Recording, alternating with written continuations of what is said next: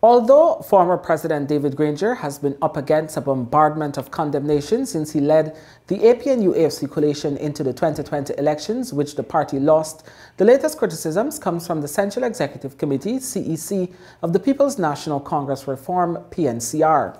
The CEC is the highest decision-making body in the PNCR. The PNCR is the largest party in the APNU-AFC coalition, of which Granger is also the leader. A statement from the PNCR-CEC also disapproved of the behavior of the party's General Secretary, Amna Ali.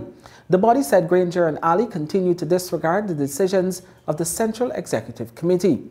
The most recent disregard is the one-man decision by David Granger to go ahead and commit the PNCR to continue its involvement and accept two recently formed parties as part of the APNU, the statement noted.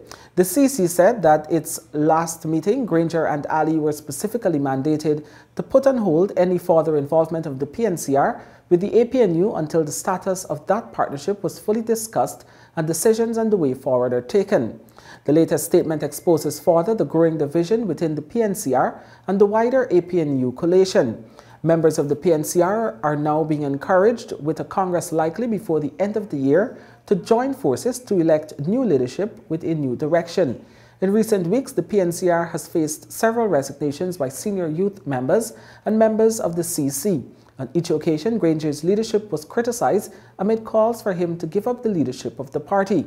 Granger's leadership has been described, among other things, as dictatorial.